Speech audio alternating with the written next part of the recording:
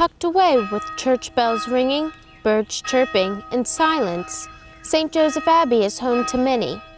There's just something about when you come over the bridge. I hear people tell me all the time, whether they're here for a business meeting or an old friend that's coming by to see the monks, there's just this peace that you feel. And that peace was met by waters. On March 11, 2016, waters flooded St. Joseph Abbey and Seminary College and damaged 31 buildings.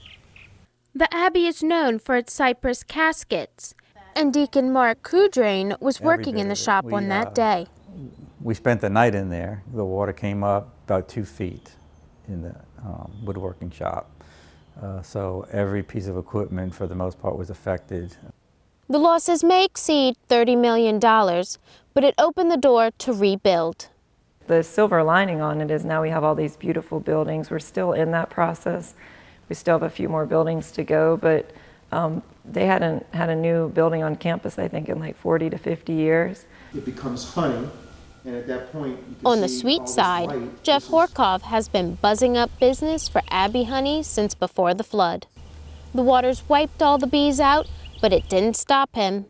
It really made me more diligent in the effort to grow the bees. So that's what I did. I was very aggressive in going and taking bees out of people's houses and catching swarms and just bringing them to the Abbey.